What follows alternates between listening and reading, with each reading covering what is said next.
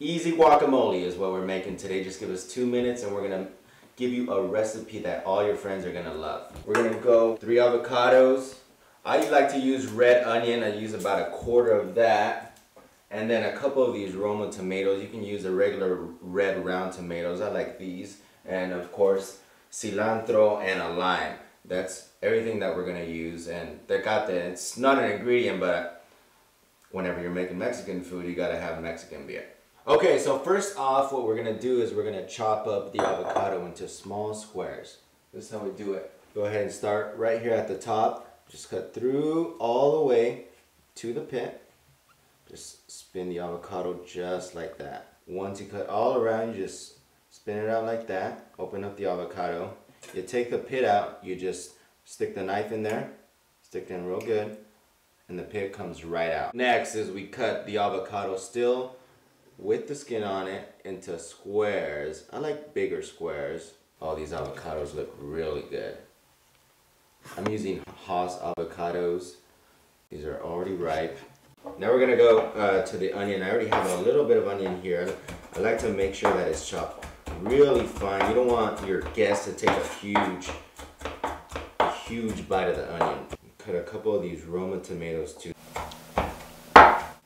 And then of course a little bit of cilantro. Okay, we have our onions, we have our tomatoes, and then some cilantro, of course. Chop that up real fine. And remember, if you want a little bit of extra kick on your guacamole, you can always add about half a jalapeno.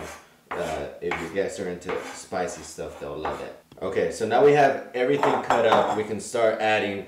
We had our guacamole with a little bit of lime juice added on. And add our onions, our tomato, and our cilantro, chopped up really fine. And now we're just gonna mix that in. I like to kind of mash the avocado up a little bit. So now take a look at that.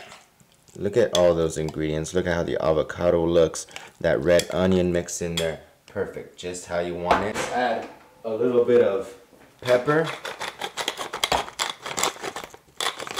And a little bit of rock salt right here out of the shaker. Mix that up one more time.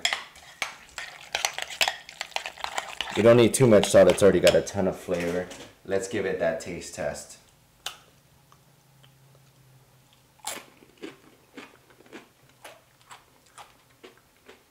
I think that's just about right. Along with your tecate, that's all you need.